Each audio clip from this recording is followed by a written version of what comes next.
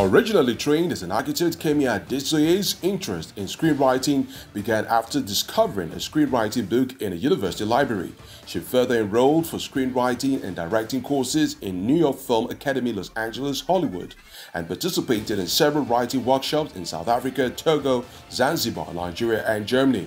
Over a 10-year career, Kemi scripted short films Mama Put, Prize Maze, National Cake, The Lineup, A New You, New Horizons, and Turning 30.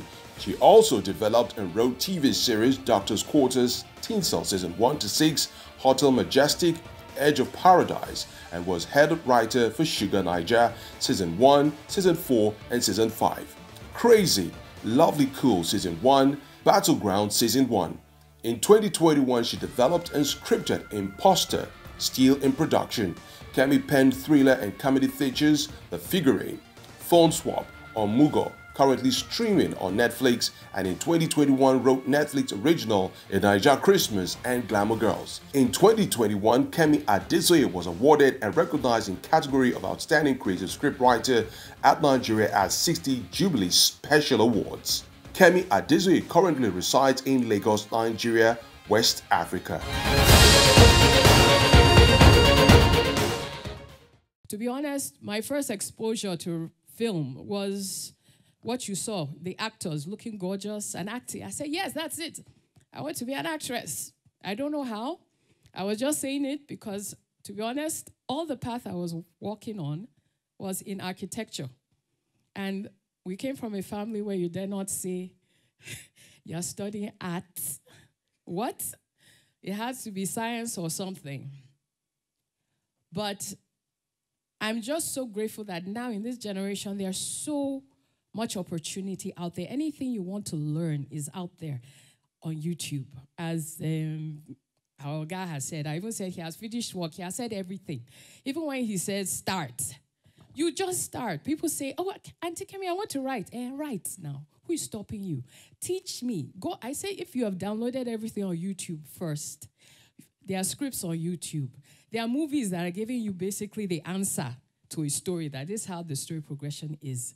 If you have observed all that, and you haven't, and when I say even write, even a short story, 5 pages, doesn't have to be. A feature film is like 100, 150 pages.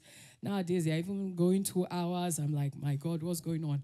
But even 4 minutes, 5 minutes, a story, you can write it and communicate. And people will respond, and you can touch people emotionally.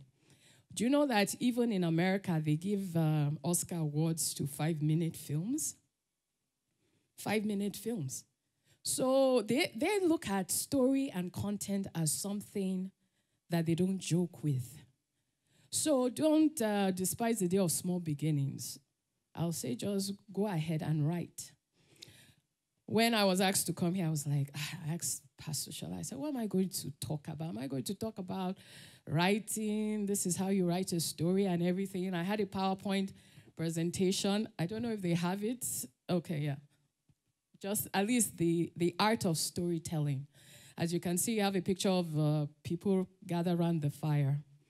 Because the first type of storytelling we had and we were exposed to, especially in our culture, was the one you see with your mouth. Storytelling around the fire, Tales by Moonlight. I don't know if anybody remember those things. You know, one time even at home, they took light, NEPA. And we didn't have light for 4 days. My mother gathered all us kids and started telling us stories. And for 4 days, we didn't have the television, just stories. And I remember there was just something wonderful about it. The communal experience, gathering around. By the time they brought back light, it felt like we lost something because we're now back to the TV.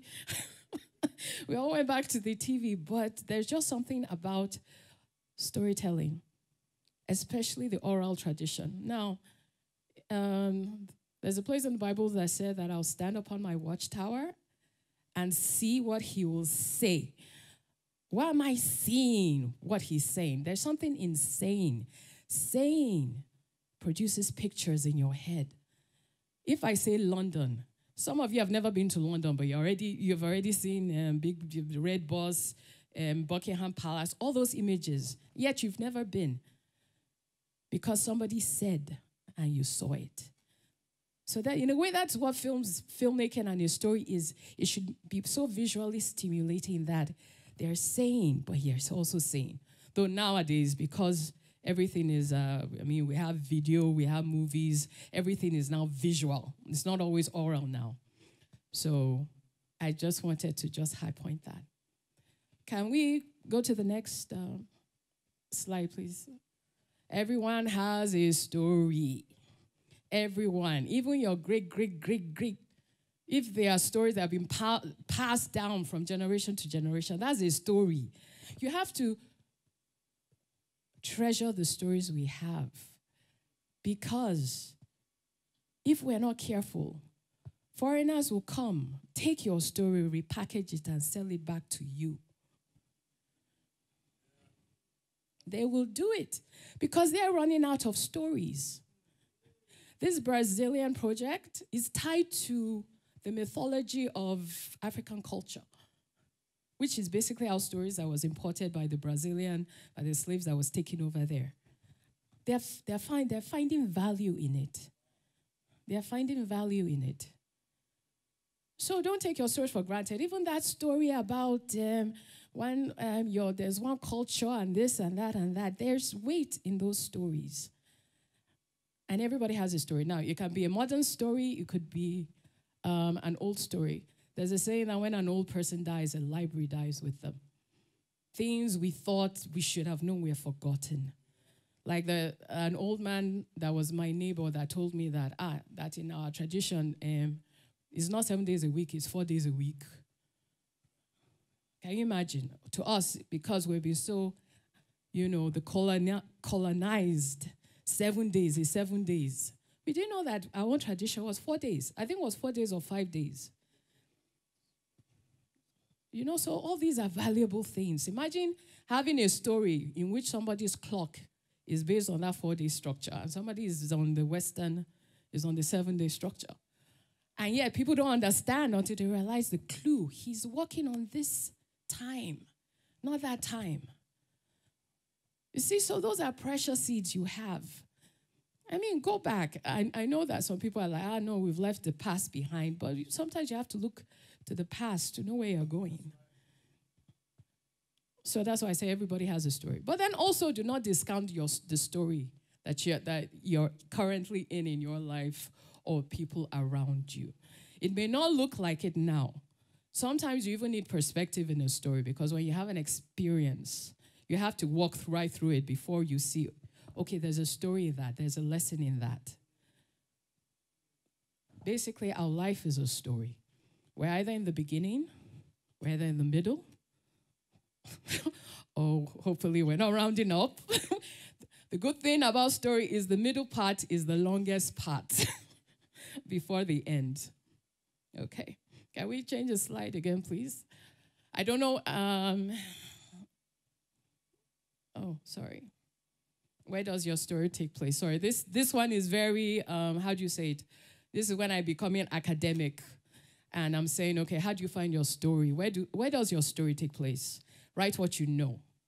Is it what happens at home? Is it in my village? Is it in Lagos? Is it in another part of the world? If you've never been to America, can you write more American than an American? Can an American write as a Nigerian? I've read texts where I could see an American writer did research and wrote about Nigeria, like a character that's Nigerian, but I could tell he was still not Nigerian, because they are just those little things, those little inflections that are us, that are unique to us, that they cannot replicate. We, to an extent, because we've downloaded so much American culture, we can, some of us can, push it a bit, but still, America is still not just what you see on screen, because they have hoods, they have their own culture. The black culture, the white culture, everything. Even the states have their own culture. And they have 51 states. So which one are you writing for? Write what you know, that's your power. Write your culture, that's your power. Write being Nigerian, that is your power, because that no other person can replicate.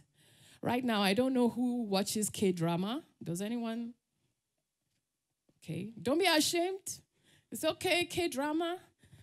If you K-drama are Korean soaps or Korean films. And they have selling their culture. They sell their food. They sell their room. Even somebody said that's not real Korea. That's not how they really are. But they are selling it. This image of perfection.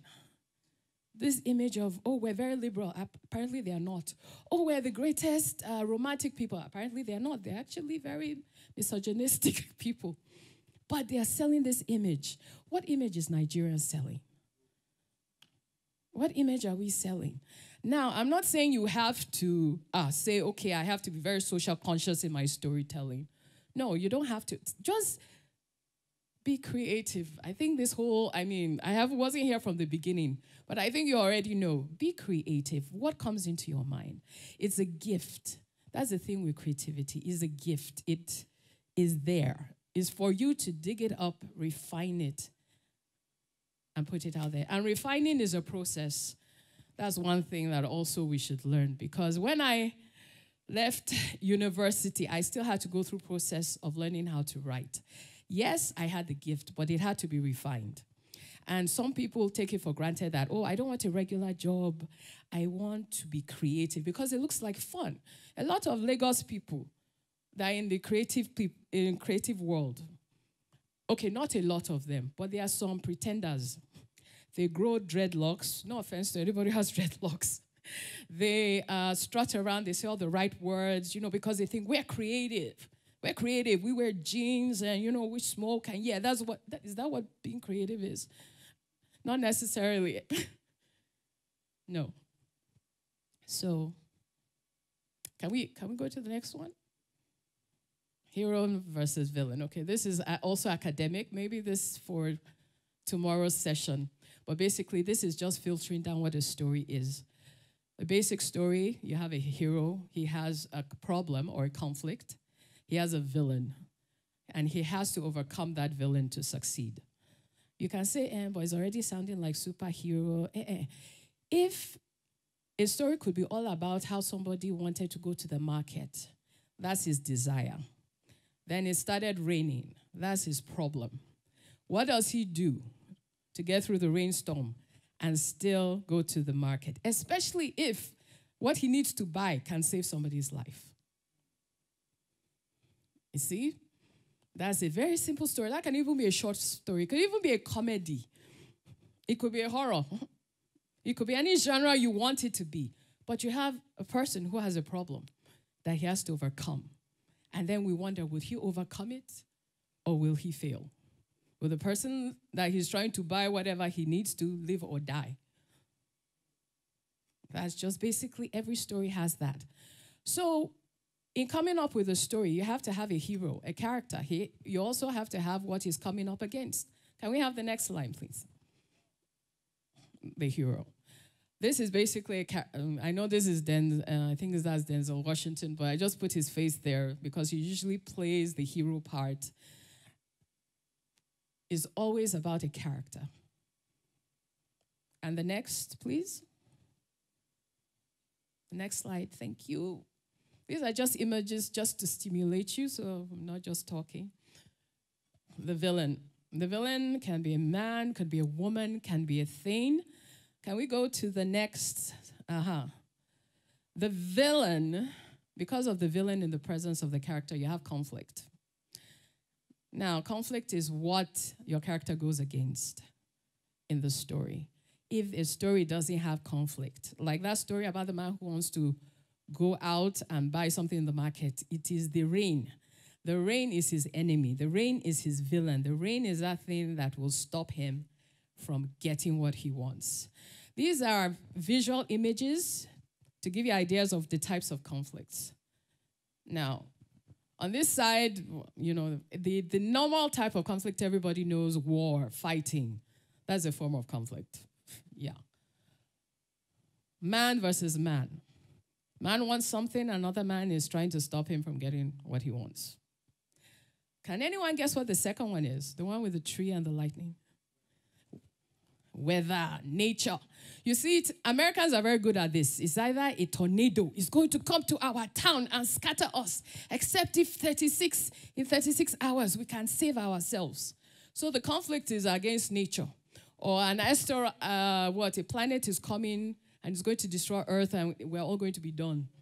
They have built genres on that. I don't know whether in Nigeria we've even never done something like that. It's flooding in Lagos. How are we going to survive? You see, that's even this. And that's a story Lagosian people, Abuja people don't, Lagos, communities will start rowing boats, yacht.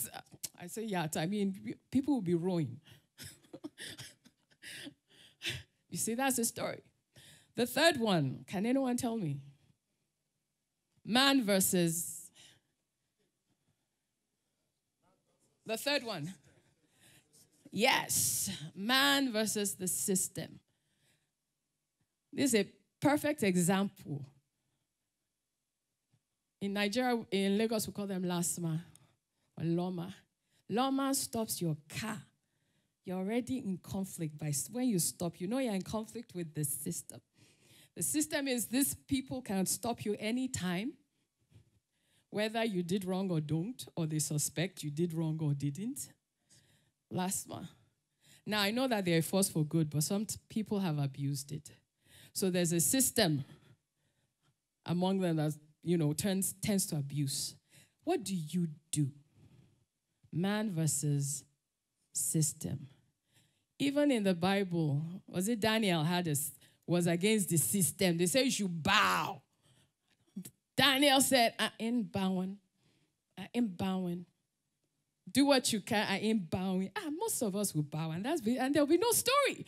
But the story is when the conflict comes against you, and instead of you sitting down and say, okay, I'll bow, I'm using it just to bow. I mean, you can be abusing them, They say Yorubas can do it a lot. We're bowing. But Daniel said no. He stood against the system, and he knew the repercussions. If you didn't stand against the system, there will be no story. It's just like saying if you didn't stand against the conflict, there will be no testimony.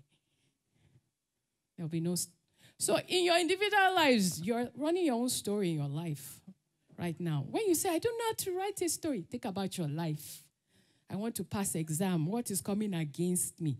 Is it corrupt lecturer? Is it the fact that I have problem reading? Look at your life, and you will understand that your life is a story. So that one is the end was taken from the NSAS movement. So you can tell. What about this one? Man and Beast. I think the movie came out earlier this year. Yeah, right? Or is it still in cinemas? The Beast.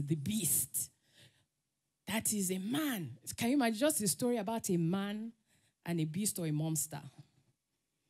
Now, this one is a lion. They have done the ones in which is one Godzilla or one gigantic creature from Mars will come and man, and it'll be conflict. That's what the conflict is about. That's another type of story. But as you said, these ones have evolved mostly from America because they just had to come up with things. I think they got bored. So they had to just keep coming up with all these things, which, to commend them, they're very quite exciting. And then the next one. What's that one about? Relationship, marriage, like emotional. That one did not need storm, hellfire, or a planet coming to destroy us. It didn't need a political system. And it wasn't, well, actually, it's actually caused by man because, emotional marriage, that's almost, but it's a different type of conflict. It's emotional. Those ones are easier to write because everybody can relate to it. Breakfast. Everybody can relate to that. That's why love stories sell. That's why, because when I was in Teen Cell, actors will come and say, why don't you give my character a romantic, love story? And we're looking at them like, can't you be more creative than that? Because they know it's cheap and easy. find boyfriend for somebody and then let them have problem. Hey, people will watch me more. People like relationships. People like to know what relationships are going on, what's going on. People want to feel the heartbreak because it's like, that's how it happened to me. That is how she did me. Hey! And all those things. Then the last one. I'm sure. Kai! You guys are too smart. Man versus himself. It's not a monster. It's not a system. It is you. It could be your anger issue. It could be your addiction issue. It could be your attitude issue. You've got to fix it because that attitude is stopping you from progressing. It's stopping you from achieving. It's stopping you from getting that job because they say you have too much bad attitude. So you have a character. And the usual thing is the character thinks they're okay. They think they're fine. Because when it's yourself, it's harder to see that you are your own enemy. You see, so these are the types of conflicts. Can we switch to the... So basically, you got it right. Conflict between man and man, conflict between man and society, conflict between man and nature, conflict between man and himself. So that's it. Can we move on, please? So those are the types of conflict. Before I go to story structure, let me talk a bit more about being a writer. Why? Why do you want to be a writer? If somebody had actually sat me down and told me the journey it would take, I would have said, you know, maybe I should have gone for that banking job or banking interview. Because being a writer is not like being in a bank where after maybe 2 years you're open for review. You know, there's a new position, there's that position you've already mapped out. Okay, by 2 years I should be in this position, and by another 1 year I should be in this position. It ebbs and it flows. There are peaks and there are valleys. And the valleys will make you ask yourself, that do you really, are you sure? It will make you question yourself. And that's the reality of it. Passion will make you start off on this journey, but stamina is what will keep you in it. And that's the truth. I have writers today that their landlord asks them, what do you do? Are you 419? You stay at home from morning to night? We don't, you bring home money, but we're not sure. You say you're a writer. They say, write what? What are you writing? We too, we read English. So does that make me a writer? What differentiates you between anyone who writes and being a creative writer is the craft. So the training. I've trained with writers that the first idea that comes out of their heads, they think is gold. Nobody can touch it. Nobody can criticize it. And sometimes it's good. But sometimes you have to be able to listen to critique. And creatives can be and even me, I will complain. How can't you criticize? You don't understand, but I'm listening. And I'm going, okay, am I writing it wrong? What am I missing here? You should be open. You should be teachable. And that's part of process. Go to school. Learn screenwriting. If you can't, go online. What helped me was I grew up at home watching all these American TV movies and British BBC. I didn't know I was getting an education because I started seeing patterns, beginning, middle, end. I could recognize the patterns because they are there. It's like Ojoro. Every time you watch a film, there's a beginning, there's a middle, there's an end. Are we in the beginning part? No, it's like we're in the middle. Okay, we're wrapping up to the end. It's done so smoothly that sometimes you don't notice. But if you watch enough movies, you notice the pattern. There's a pattern. Some say it's a formula, but it's still a pattern. It's called story structure. Beginning is always when we see the character, we see the world. Is it taking place in Abuja, Lagos, London? We are introduced to the characters. And by the end of the beginning, we're introduced to the conflict. The conflict is to tell us, what's this film about? Okay, it's man versus nature. Okay, it's man versus himself. Okay. And then the middle. After this, we have recognized the enemy, the villain, the man versus who. What happens? The confrontation, which is the middle act. The middle act is the longest part of the movie, and usually where writers get lost. Because that is when the craft of screenwriting, that is when you can get tired and like, I beg, I'm not writing this thing, it's not making sense. And for writers that are not yet strong, they start introducing new characters. You start adding things that were not there in the beginning. It's like, okay, you said the story happened, only in an office. Then the next thing, they're on the moon. How did they get there? No, it felt boring, so I needed to inject new. You've lost the plot. That's when they say you lost the plot. It's like you're not adding things that don't really make sense. And then, God willing, you successfully finish the middle and then you wrap up on the end. In every movie, either good or bad, there's a lesson to be learned. If a movie is I'm talking from the one I know, which is screenwriting, which means I write for movies. A movie is bad. Learn from it. Why is it bad? What went wrong? Sometimes I read critiques of movies and I'm like, these are not critiques. You're just saying he should have worn a blue shirt instead of a red shirt. And the way he laughed. Okay, can critique the actor, critique the story. What went wrong? Was it middle? Was it the beginning? Was it the end?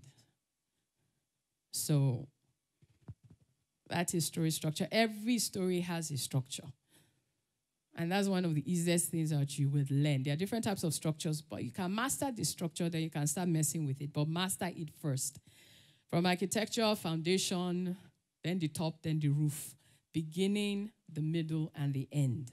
You can't start from the top, from the roof, and then go to the building, and then build the foundation last. You build up. So that's the basic thing about story. Now back to career in writing.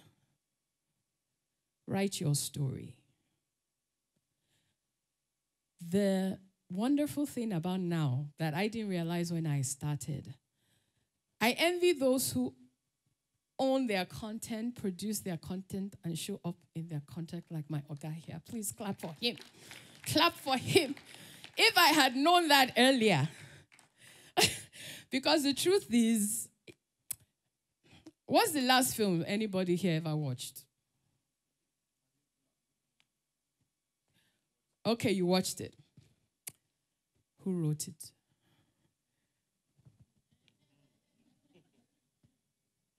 I know who made the film. Yeah. You know who acted in it?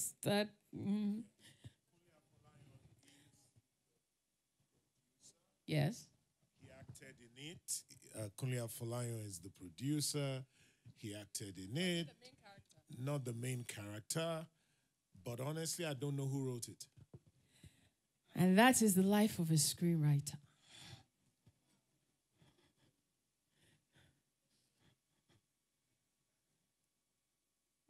Even if you said you watch Endgame. Endgame. Endgame. Fantastic movie. Who wrote it? No clue.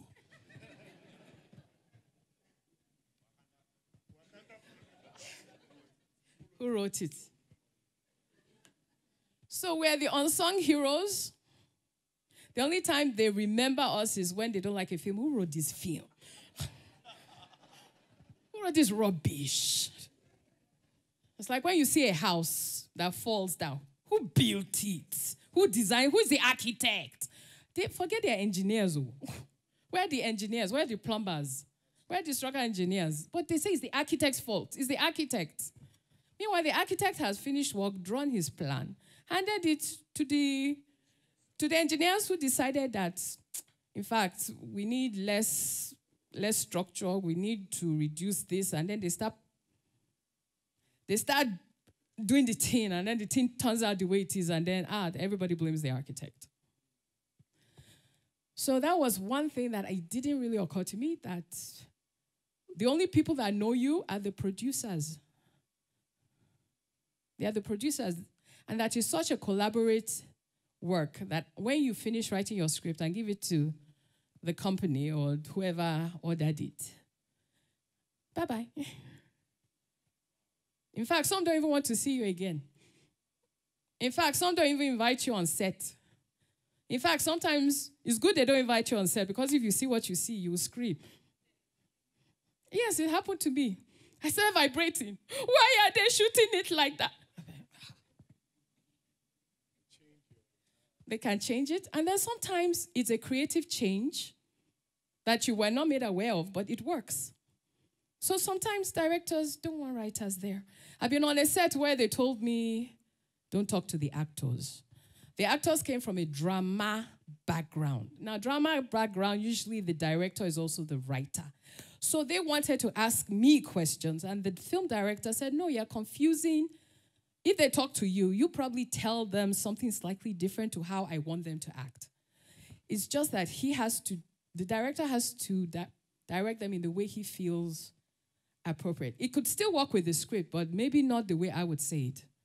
But then it's also a question, who owns the power, the director or the writer? When a movie is about to be made, that's when they remember the screenwriter. Because you need an idea. You need a foundation. And that's when they look for screenwriters. And they go to film festivals abroad. Abroad people do not know Genevieve. They don't know, maybe some do. They don't know all your local actors that you love. So they're not saying, oh, we'll watch it because of Genevieve. No, they'll watch your film because of the story. What is the African story? I want to see from African point of view. Because if they watch your stories, they feel they may understand you a bit more. The way we seem to understand Americans, when we understand why they talk like that, and, I got to collect my welfare and blah, blah, blah, blah. Even we know welfare. We don't have welfare in Nigeria, but we know they have welfare. I got to pay my taxes. What taxes? This was just a few years before that we started paying taxes in Nigeria. I got to think of the mortgage. Somebody wrote a script. He's Nigerian. And the guy had a problem. His problem was his mortgage. I was like, wait.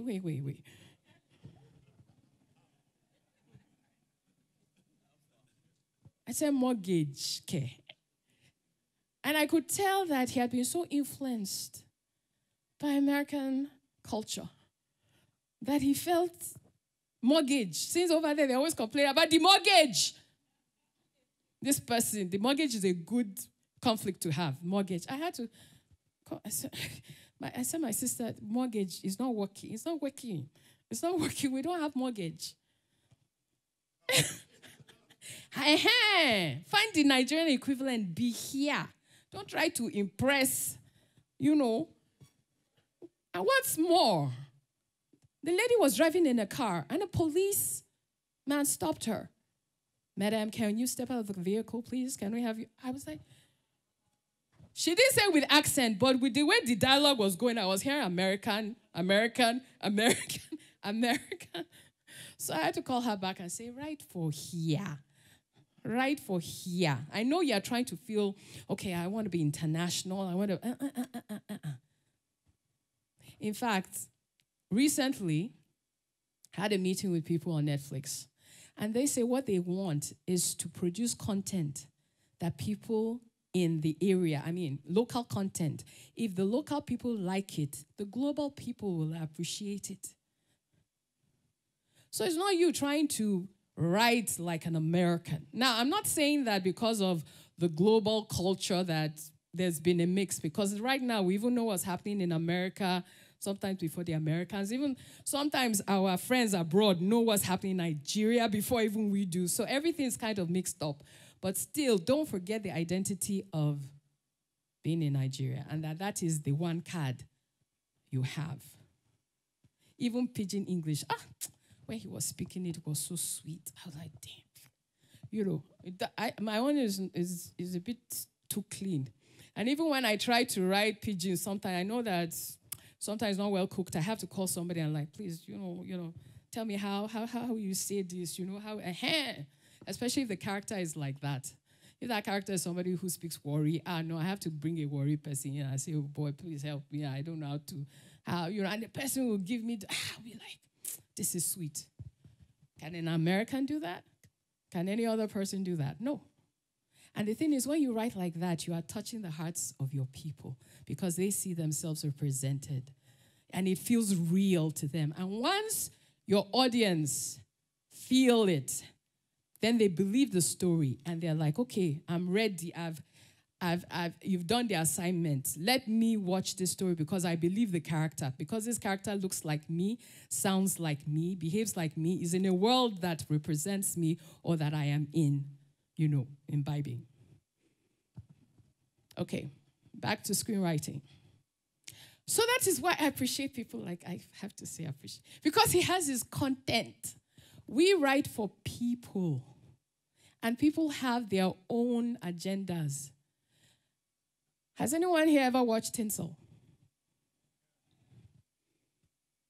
Do you realize that they never go to church? They never go to a mosque. We never talk about religion. We never talk about maybe spirituality, maybe a bit, but we never go there. Am I saying it's wrong? No. But this was one of the things they put in place because they felt they don't want to upset anybody. So let's keep religion out of it. Have you noticed how hard it is in American movies to hear in the name of Jesus? You can hear God. But, in fact, I was so influenced by American TV when I was a child that I realized that whenever somebody is upset, especially if it's a young person, they run away. It's like, I hate you, I hate you.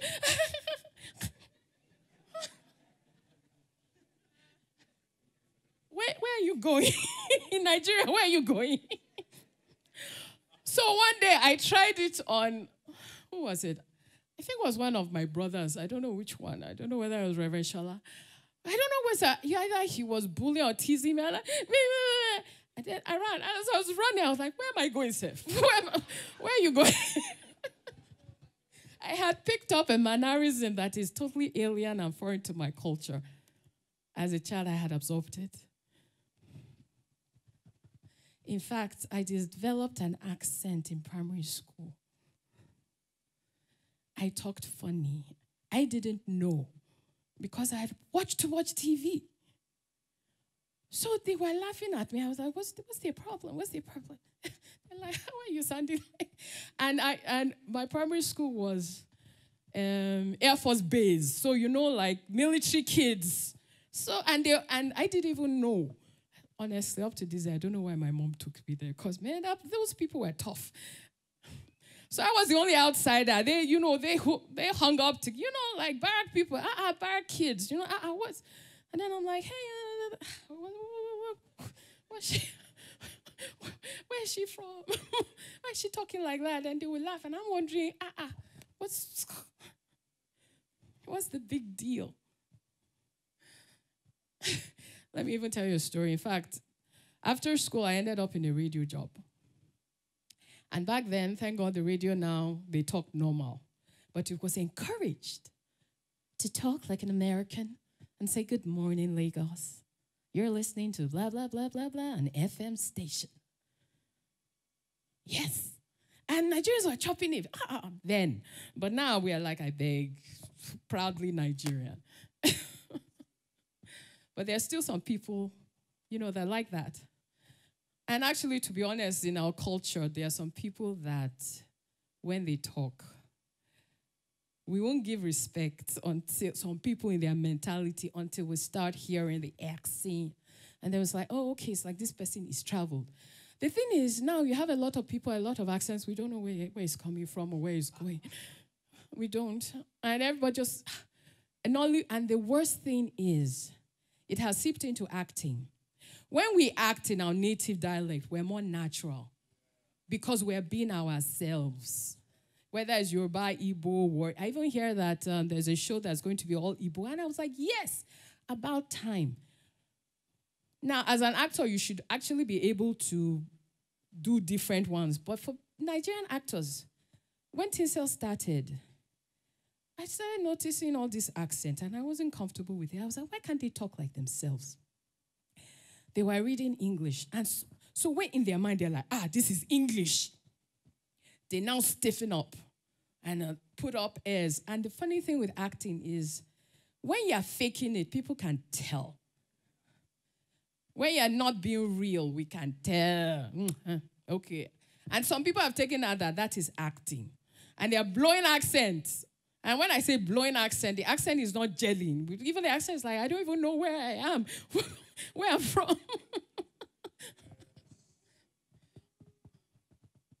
And some people who hear the accent and they don't know any better will treat you better because, she's speaking with an accent.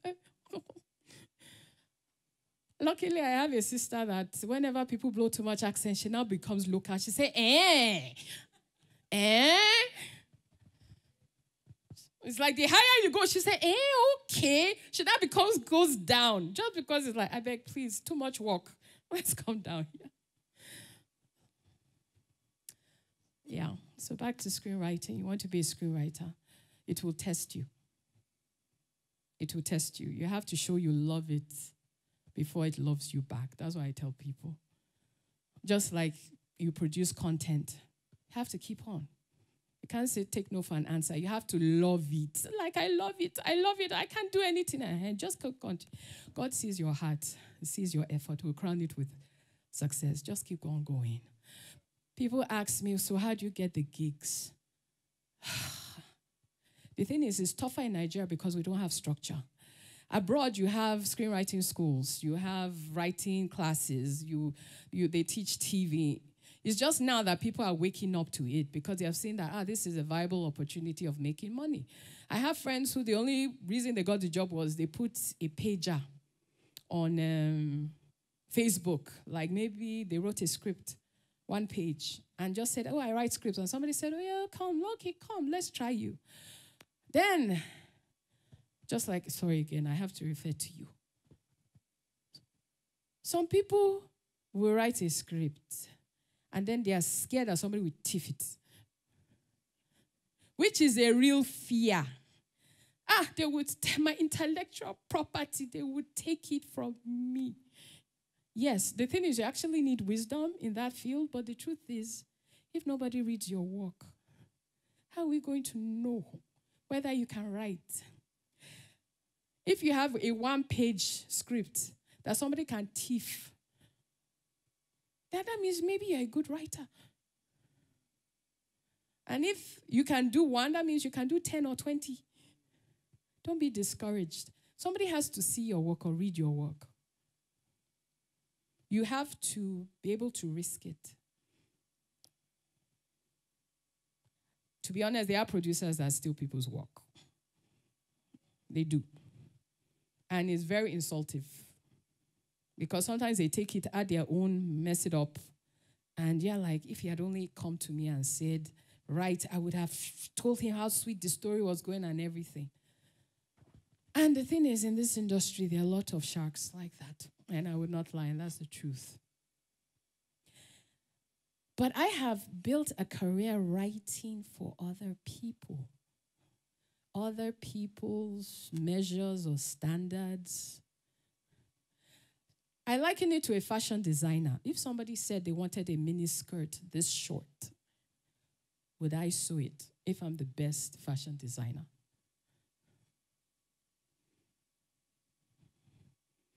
If they say, you're a fashion designer, but I want it this short, and you're thinking, okay, why are you wearing that? That is not even biblical dressy. Except I tie a scarf with it. Okay, I'll make a scarf to join. So if somebody comes to you and says you should write a horror film, would you write it? A thriller? Pornography?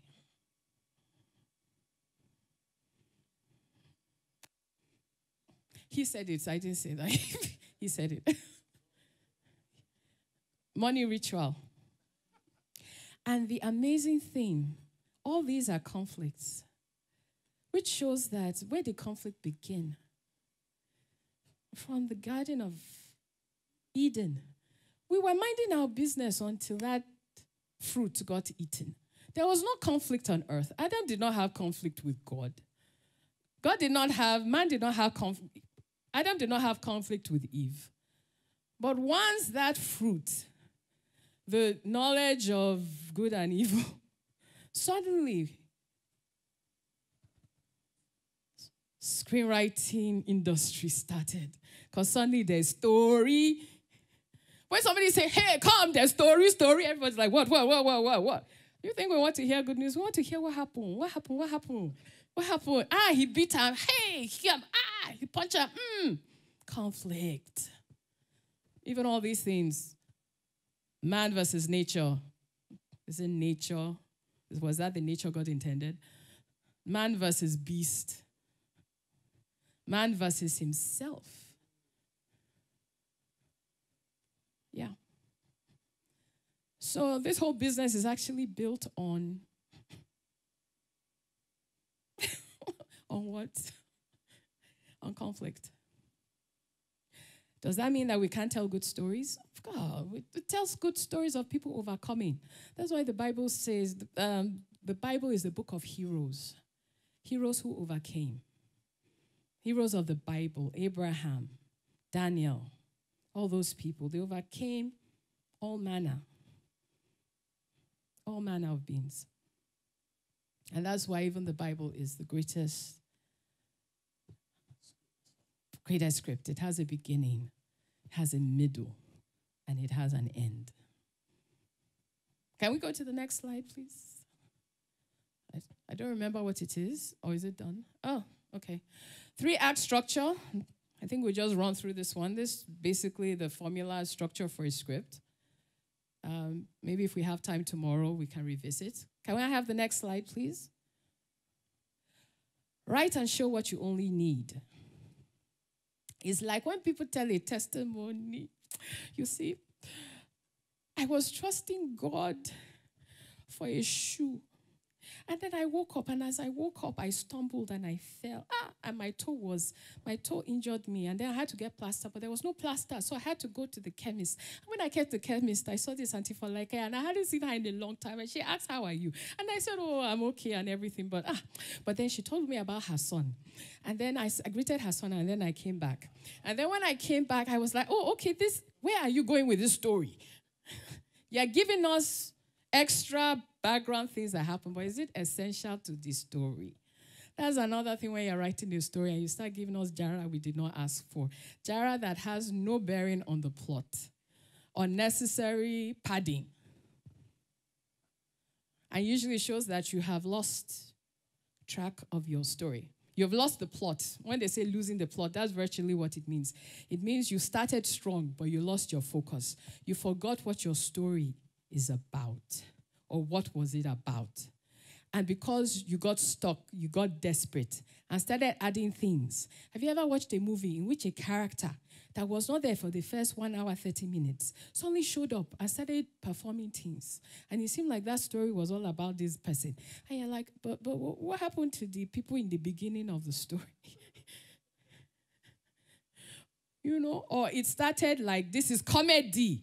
And then halfway it switches to horror. You set it up as comedy, and then now it's horror. I'm not saying that you can't switch, but the horror elements must have been in the beginning, in the DNA. The DNA of your story. It should be already there. So when it fully manifests, we're not shocked because you've been telling us slightly that this thing is not how you see it. Oh, this thing is there. So... And then how did I learn to write from pencil to paper? I didn't know how to type. I got my first laptop. This is how I was typing. Pam. Pam. I don't know how all of you started. Maybe people started because they're good with texting now. But I started one finger at a time. And then the fingers became faster. Then this one decided to help the other hand. And then one day I was tapping. I wasn't using, there's actually a science to typing. This one is for, honey, I was just writing.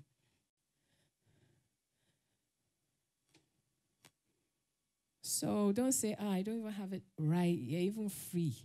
Write it. Keep it. Keep writing. It's never enough. Writing is rewriting. Don't say because I wrote 200 pages, it is perfect. It is not. Do you know how many drafts of scripts sometimes in Hollywood they go through 7, 10, 12? You just wrote one and you're screaming that it's the best thing you've ever written. Nobody can correct you. There's always room for improvement. And it's because as artists, we're very sensitive. It's like, no, my writing's like my baby. I woke up, it took me 3 months to write this. You cannot just come and pick holes and say that. Okay, so how do you learn? How do you grow? And some of us, we do this is because we are creatives. But we didn't, maybe that was not the career we started with, maybe. But now we are giving ourselves to it, and we expect everything to click like this because it's a talent you have. You still need to go through process. There are times I would get feedback notes. I'll be angry, even today sometimes, because you're still writing for people. And and what they say matters. So when they say, well, I don't understand this, sometimes you argue it out and you reach an understanding. Sometimes they see your point and they say, okay, you're right. And then sometimes they're just talking something. And you're like, how did they even understand? That's where your craft comes in. The sad thing is, I told somebody, sometimes we get notes from people who are not writers. How can you've never written a story, but you want to critique my story? And what makes the difference between me and you is the fact that I've gone through process. I am somebody who, with their script, it stands. People that don't know me, I get calls sometimes from people I've never met, and they say, we hear you're a good writer, we've seen your work, we like your work, and that's what has sold me. Even sometimes I go to film festivals and people that I've never, they say, oh, we know you. You don't know me, but I know you. I'm like, really? Okay, nice to meet you. It's your work that sells you. Your work that you can sell to a stranger who will not buy your script because he's your friend. Or produce your script because he's your friend. Sorry, is my time gone? I'm so sorry, so sorry. Can we finish? Simon, what's your story? The greatest story ever told is in the Bible. That's just want to say. Starring the biggest hero. Who is that? Jesus. Yes. Last slide, please. Thank you. All right. So please write your stories. Have fun. Well, I hope you got something from that time. You have a question? Oh, wow, questions. Okay, so we'll take your question. 1, 2 questions. Thank you, Kemi. I just, it just was a little over 5, 6 minutes. That was, I almost felt she was preaching a sermon, because the 3 parts to every story, beginning, the middle, the end. And you kind of saying, so what's the unfolding story of my life, and how am I also helping to write that story? Because God just doesn't write a story without us. He writes it with us, together with us, and we're part of that entire mechanism of storytelling. But we all have a story. I just love what I heard. I think I need to start writing myself. You can start with a 5-pager. You can do a 1-page. And I'm sure Kunle Idowu has done, he shared his own story, but do a 1-page and you've got it all out there. Thank you again. Thank you for just guiding us through this. So question, okay, let's watch this video and then we'll take the question. I just wanted us to see this video by Kunle because I don't know, it just hit me when Kemi was speaking. So we'll watch this video and let's see it, guys. they are frying egg. If it's me that handle this egg now, ordinary 4 egg, I will just break it into one small container. Bah! Take fork and mix it together. Cha cha cha cha cha cha cha. Put frying pan for fire. Shout. Pour oil. Then I will just fry onion. Wicked onion. That if you near it, you will cry like your mother whip you. I will chop it into small. Pour it into the oil. Bass. Then find shombo. Fresh shombo. That's red like danger. Dash it into small. Back. Collabo it with onion inside of fire. Then add small salt to the egg. And go and find crayfish.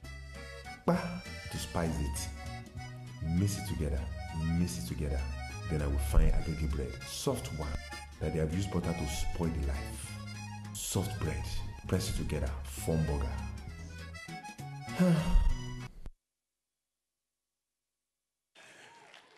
That's a story. You wanted to say something about that? What's the conflict? Hunger. Hunger is a conflict. It's the conflict. Precisely. You're all right, as in fact. Just that right thing. I mean, I feel like eating agege bread on it now. You know. So let's take your question and. Okay. Good afternoon. Okay. Thank you so much, ma'am. My question, I wanted to ask a question from the aspect. There were two things you were talking about: what to write as the aspect of if you are presented with something like maybe horror. You talked about pornography. Then you talked about showing. You say you should show, not to tell, right? So I wanted to ask a part. Okay, you have a movie, something you are writing, and then you want to showcase a situation where there's a likelihood of an aspect of nudity in the movie. Like, for example, you want to tell a story from the aspect of, let's just say, for example, that I still it like this in my brain, sacrifice. An aspect, a lady with grieving or somebody grieving, and then there has to be that aspect of maybe you don't have to dress to the fullest. Maybe how can we take? Okay, here's a challenge. In the Bible, where they said David saw Bathsheba bathing, what images do you see? A naked woman. Funny enough, I don't. Maybe she's half naked, but not fully naked. The thing is, there are subtle ways. There are very subtle ways. It's not until you show everything. And even sometimes, even the suggestion is even stronger than seeing a whole naked body. I probably would even add this. If you watch Anikulapo as well, you find that... trying to remember the characters now. You haven't. I can't remember her name. Saro's wife. The Rolake. There was a part where she was nude. And I saw on Twitter that she really wasn't nude. That it was prosthetics. The breast, all of that was fake. So she didn't show her nakedness. It was all part of the makeup. Now somebody may say, well, that still, kinds of entices. Again, it's not it's not a Christian movie. It's not mainstream Christian, but it's interesting to note that whereas somebody would think the actress is given to nudity, she actually didn't show herself. That's a totally different compartment from what is being said. I would say this, that generally, we must understand that we're containers of values. And anything we're doing, we're going out into a space to mold culture and to shape culture based on kingdom values. And those are the things that should drive us. When we were having, lunch, Kunle was sharing, and he says, look, watch anything he does. He's not going to curse. And once you've drawn the line, Denzel Washington, and we saw that yesterday, you can't get him to be doing any reckless kind of, thing in his movie. So he's been able to define and draw the lines. And it's because he's a person of faith. So we must also learn to draw the line and know this, that we're not just out there to, it's not about making money. And you spoke about it this morning, where basically the world is in a crisis. The world is in trouble. The world and those who hide behind the scenes are pushing an agenda, whether it's gay agenda, whether it's whatever agenda it is. What agenda are we carrying in there?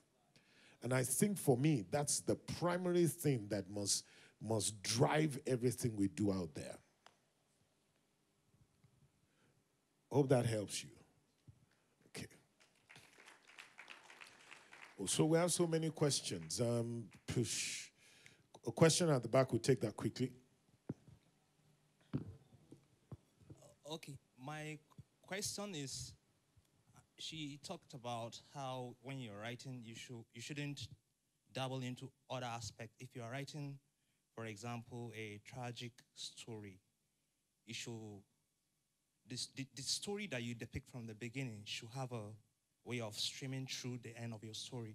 So how do you put measures in place as a writer in order not to go off track? You checkmate. How do you checkmate yourself? From the beginning, it's like if you're an architect and you're required to build a structure, is it a hospital? Is it a hotel? Is it a school? They have characteristics that define a school, that define each one. So you can't suddenly put a swimming pool in a classroom like in a hotel. Even people will be like, that's very strange. So from the beginning, the DNA of your story, you have to know what the characteristics of the genre you're writing for. When I say genre, it means a type of story. Is it a romantic type, thriller type, horror type, comedy? Now, it doesn't mean that, because nowadays there are mishmashes of comedy, stroke horror plus this. But usually those that write it, they are really very good writers because they know. It's like master the genre. Then you can now play with it anyhow. But if you haven't mastered it and you're just like, oh, I thought it was a horror. Sometimes you have producers that you're writing for, and then in the middle, they'll tell you that, you know that love story we're writing, it should be a horror. And they're not asking you to start from the beginning. They're asking you to continue. And you're like, but that's not what we agreed. So that's why I even tell writers from the contract, if we're writing a comedy, you should say comedy. Don't halfway tell me that, oh, no, we should turn it into a horror mystery. So you yourself should know the characteristics of the genre you're writing for. You can mix it if you want, but usually those things start in the beginning. There have been some exceptions that somehow have worked, but those are the exceptions. Anybody remember Jennifer? Started as a comedy, then they were cutting heads and chopping people. I was like, what happened? What happened? That was it was a switch. And maybe because we like the story enough, sure, why not? It worked, but it's not the rule. It's not the usual, that's not the usual path to take. And you're taking a risk when you do that. Because for somebody who doesn't know you, they'll just say, this person doesn't know what they're writing. Because how did we, or you start with romance, boy and girl holding hands, singing love songs, suddenly they're chopping off people's heads. If that's the type of horror you had intended it from the beginning, somehow you would have left clues in the beginning that something's going to happen, something's going to happen. And then when it happens, we're like, yekba. And then when you watch it again, you're like, hey, they were telling us, we just didn't see it. So I hope that answers your question. All right. I hope it does. Okay, so we've taken those. We'll take the last question. Let me make this announcement before I forget. Tomorrow we're going to be starting early. Chidera is going to be joining us tomorrow, and that's going to be a powerful session. Now, there's going to be free lunch tomorrow for the first 50 people who enter this auditorium.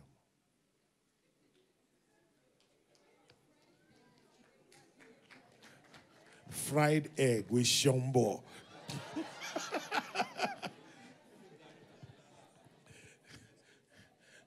And then I think Gary and Ekpa for the last, that's on you. So first 50 people, tomorrow you get a ticket, and those 4 people must be here before 10. Deal? Or no deal? All right. We'll start at 10 because tomorrow is our last day and there's a lot of ground to cover. The last question, and then we can take a break. Okay, good afternoon. In story writing, is it okay you have like 2 conflicts? Would that be too much?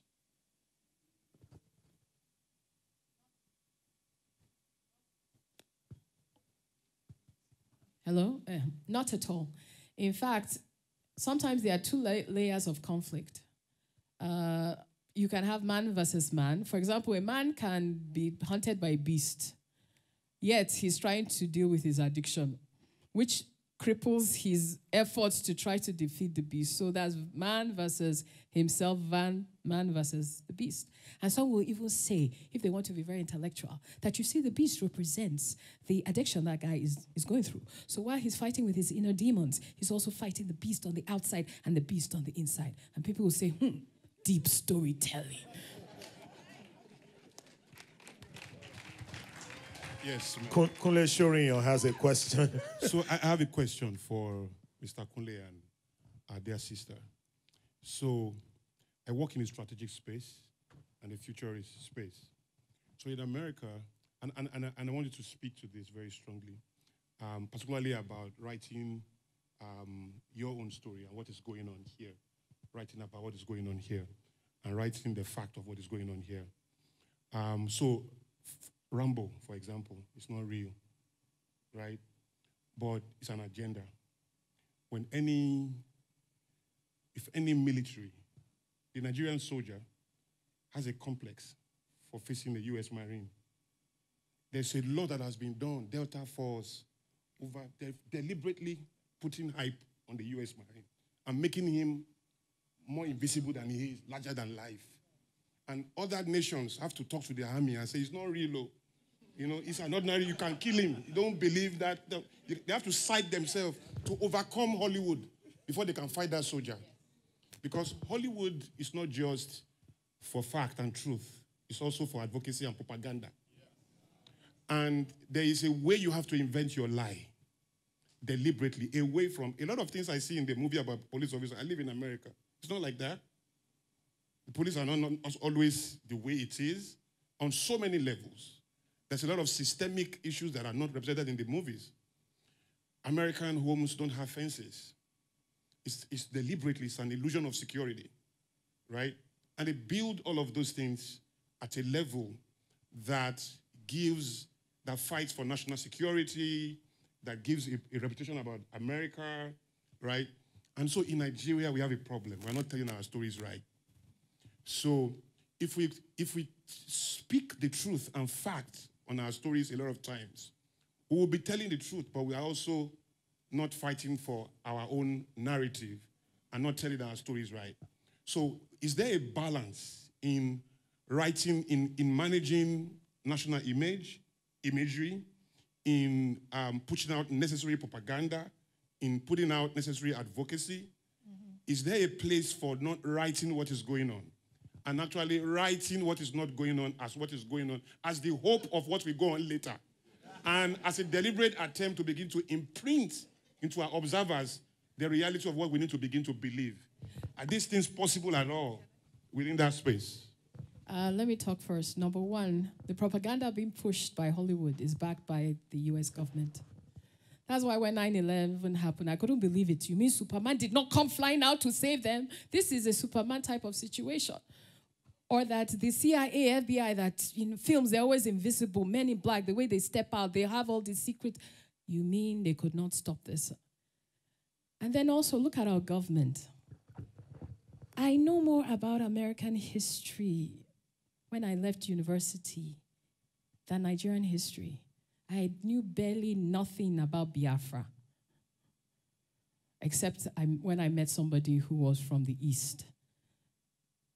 Because the government felt if we teach it then we are causing division.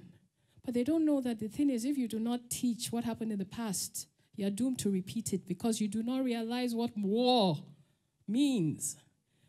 It's an abstract concept, but those who went through it, who tell the stories of how they suffered and starved and people died, they know what it is. So our government does not push the telling of Nigerian history, especially from a point of maybe the heroism. I mean, even now, the person who wrote the national anthem, how many people remember who he is? There was a picture of a man in Olympus drawing book. For years, I wondered, what is this man lying? That picture looked very abstract to me, but until they said he was the first Nigerian Olympian. And he died because he did not support the Biafran War. I didn't know who he was. Our heroes, we don't sing about them. But I know about Martin Luther, the king. I know about American heroes. I knew about the Civil War. I know about slavery because they tell the stories. And they tell it and tell it and tell it and tell it and tell it. Our government feels that it will cause division, so let's not say it. There was a film that came out, The Milkmaid. It had to do with, I think, northern terrorism. And they refused it to be played in Nigerian cinemas. It could only be played in festivals because they felt it was too touchy. If I write a script based on what's happening in the North, there's a way I have to write it. Okay, for instance, I was called on a project that had to do with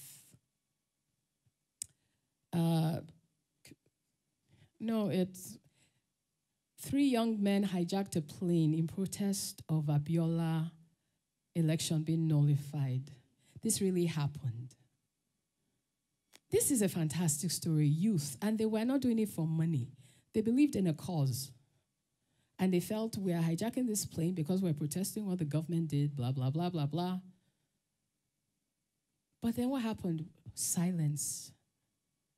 I remember this happened in the 90s, so this was a long time ago before social media.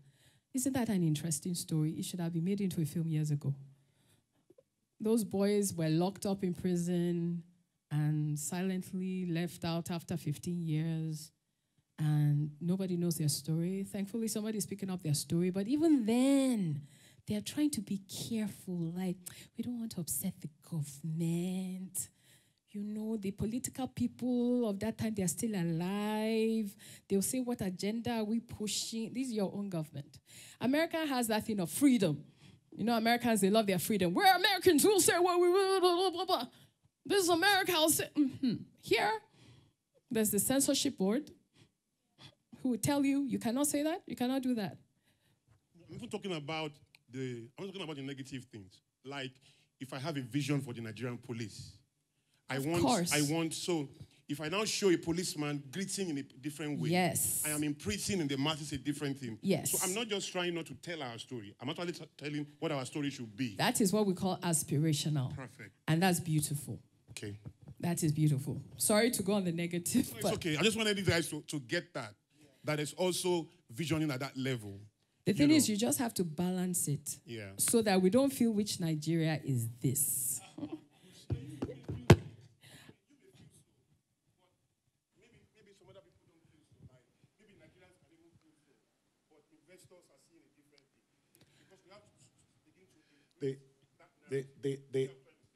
The argument I probably would have, and it's not an argument, is that so when you look at Navy SEALs in America, you can't deny that they go through rigorous training.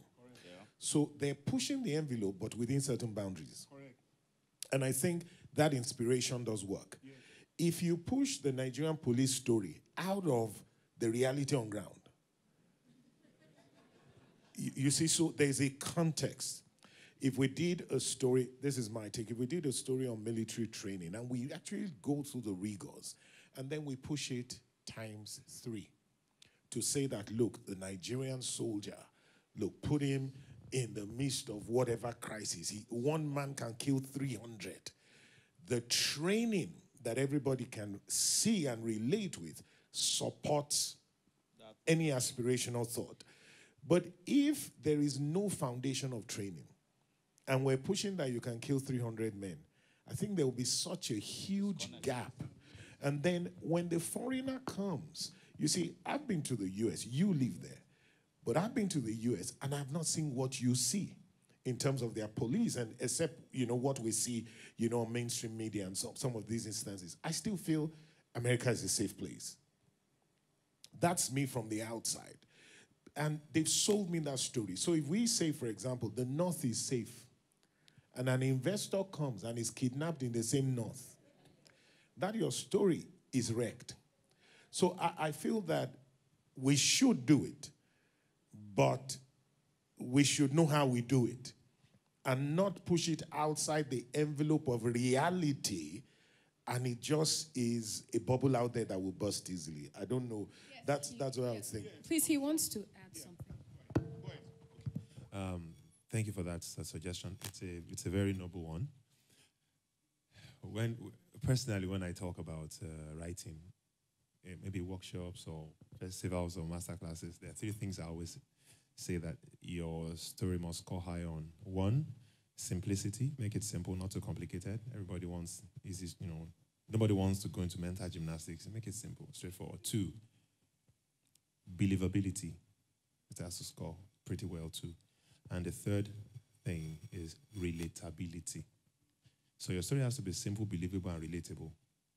You can make it simple, straightforward. Nigerian Rambo, big muscle, tall guy. We have some of them in the army. I've seen a couple of them. Dresses well, buff, good marksman. He's probably going to be on the presidential guard. On the bodyguard of the president. You won't find him on the street. So if you want to write that, yeah, that's fine. I've seen the White House, the Oval Office in movies. I don't know what the office of my president looks like. So there are certain secrecies that may make that difficult. You can make it. The question is, can we make it? Oh, yes, we can. Now, will it be acceptable? That's a totally different conference. Yeah. So when you see... Yeah. Yeah. Mm-hmm. It's not your reality today at all. Just a sweet story. Yeah. The relatability is energy, not fact. Yes. So you are talking about relatability with fact. There's resonance with energy, where what we are usually talking about is not real. Like horror movies, a lot of what they are putting there is not real. But it relates with your sense of fear. It can relate with your sense of thoroughness, your sense of anxiety. Yes. There's no fact in that, but there's energy in that. Yes. Okay, so you then have maybe Inspector Julius that I know, real life story. Yes. Ordinary human being. I had a case in 2017, which was the worst financial case I ever had, right? I was exposed to hundreds and hundreds of millions, right? This man, and I'm not exaggerating, if I have found a physical man of integrity in my life, of all the human beings I know, and I know a lot of people, he will be number one. He's a police officer. He did, incredible things. I don't even believe Nigerian police can do. If I am a writer, I will do a true life story on Inspector Julius. I will underscore the corruption in Nigerian police, but I will also underscore that people like him exist. And I will show him on his job. So I'm not going to come and lie that this does not exist. In all those movies too, right? They write those stories that are still contextual. Do you understand? But they bring two things. Either a true life event of what is not scaling, that they need to scale, or something that is not scaling at all, but there's a possibility. They don't deny what is going on, but they show us all of that like Space 1999. Now we have gone to the moon. Now we are going to Mars. At that time, it was just ideas, right? So what I'm saying is that, and at times it's not government, man. At times maybe liberals. Liberals have their agenda. It's nothing to do with government. Conservatives have their agenda. Individual billionaires have agenda. They will make a story on a particular research or a product they want to introduce in 5 years' time that they are doing research now. So all kinds of things happen. I'm just saying that people have a call maybe as an advocate, or, and then he wants to begin to speak to something, right, that does not need anybody's approval. He just wants to, so maybe what I would say is energy, the sweetness of it, or the fear in it, or the transformation in it, maybe future Oshodi. If I want to show that Oshodi can look like this, do you understand? It will be communicated in a way that people know what Oshodi is, but I'm talking about future Oshodi, right? So that's what I'm trying to say. And that, so stories at times can be in that realm. Now, in my job as a as a futurist, people who want to write some stories and all of that call us to meetings. We actually say, okay, what is life in 2050? How is real estate in 2050? How can we bring it into what we are doing now? It's not real yet. They can say, how is hospitality in the next 50 years? And we look at it with our own minds and say, this is it, right? There is a cartoon that said that there was COVID in 2020. I've forgotten about the cartoon. So this is 2020. So this just happened, right? This was in the 90s that this cartoon came out, right? The Simpsons, for example, showed a black president. The Simpsons showed that Donald Trump was president. So people infuse different things, even of your reality. That even when Donald Trump came physically to become president, nobody still believed him. How much more when he was in the cartoon? Do you understand? So that's what I'm trying to say. Can people, and as experts, I'm saying, can people own that kind of reality? That's their own unique expression. Yes. The answer to anyhow you look at it is yes. Like you said, yes, I do believe some of these stories exist. But what I'm just saying is, with the example of the Oval Office in America, is that these stories now have to be made available. Like your experience with that officer. There's also a story about a Nigerian ship that sank, and one man survived after how many weeks? Was it 3 weeks or 4 weeks or something? Yeah, the guy was in the belly of the sea. It was Nigerian Marines with other guys, foreign guys that went to dig him out. He was the last survivor. That one, I'm waiting for the day it will drop from Hollywood. All of us we wear African attire and go to red carpet. Like we did with Wakanda. As if we don't know African stories before. As if we don't know the story of Bashorun Gumola in Ibadan. If you don't know the Jebu Dere and we have the stories, but people, we're not so. Individual stories like that, once they're made available, Nigerian soldiers, there are a few of them that can do that and it definitely can be marketed. But then propaganda and all those things, somebody needs to fund it. And if the intention is box office, then you have to put all the elements of, maybe not necessarily the Rambo example that you started with, of course, but that can be. The only thing is that by the time Nigerians see a big muscled Nigerian Rambo killing terrorists, you can wonder, no. So that can be done. It's just that how we tell it is going to matter. Just to wrap what he said, you can write anything because you're literally creating. If it's Nigerian in the year 2070 and we're all living in space or something, write it. It's just that the person who produces has to make it real. It has to become real. Thank you. It's good to have this dialogue at the front row and for you to also be witnesses to it. Because this is what, deep conversations like this is what pushes us ahead. And what appears sometimes like conflict and dispute is really how we get better at this, assignment that we do. Well, we've come to the end of today. It's been a loaded day. Tomorrow is going to be the last day. And tomorrow is Salah. Yes, it is. I'm sure you know. Monday is a public holiday. I'm sure you know. Tomorrow is the Prophet's birthday, Eid al-Mawlud. Monday is a public holiday, so you've got a long weekend. So we look forward to seeing you tomorrow at 10 a.m. Remember, you want free lunch? Just be here at 10. And we'll set the ball rolling straight away with Chidera, and then we'll have Kunle Dowu, Kemi, and we'll have, a couple of other platforms where we truly can dialogue and ask all the questions we can. God bless you guys. Thank you. And thanks to our media guys that are powering everything. Let's appreciate them. Now, okay, so pictures for front row personnel. We'll do that quickly.